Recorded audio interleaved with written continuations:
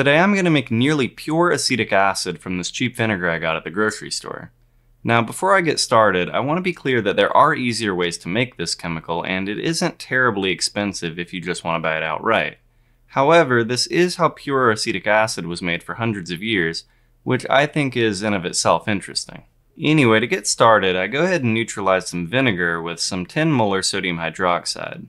This is a pretty standard acid-base reaction and will result in the formation of water as well as the salt sodium acetate. Historically, the calcium salt of acetate was made instead by using calcium hydroxide, and you can also use sodium bicarbonate. Using sodium bicarbonate, however, would result in the formation of carbon dioxide, which would generate a lot of potentially annoying foam.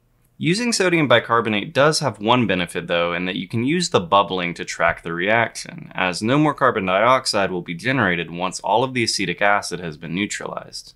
In old times, this vinegar would have been a product of fermentation, but today most vinegar is produced by the iridium-catalyzed carbonylation of methanol and then diluted to 6% for the consumer market. This is called the Kativa process and accounts for 5 million of the 6.5 million tons of acetic acid produced annually. As a side note, this process can be modified by replacing the iridium catalyst with a rhodium catalyst, which will produce acetic anhydride rather than acetic acid. Anyway, for the next step, I go ahead and boil down my very dilute solution of sodium acetate to around 1/10 of its initial volume, at which point a slight film will begin to form on its surface.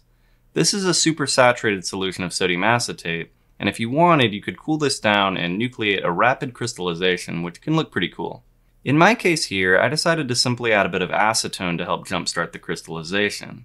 This will precipitate sodium acetate trihydrate, which is further dried in an oven at 150 degrees Celsius for a few hours to drive off the extra moisture, and leave behind anhydrous sodium acetate. During this time it took on a brown color for some reason, and that usually happens to me, but it really doesn't matter.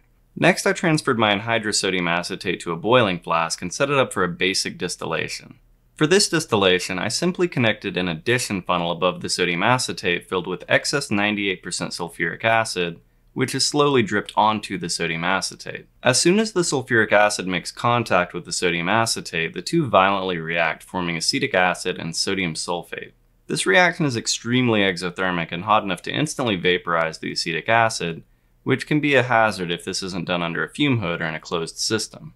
Once all the sulfuric acid has been added, I go ahead and crank up my heating mantle to boil away the acetic acid that didn't boil away on its own, and this slowly drips into my collection flask. After the distillation had slowed down significantly, I went ahead and cut the heat and disassembled my apparatus.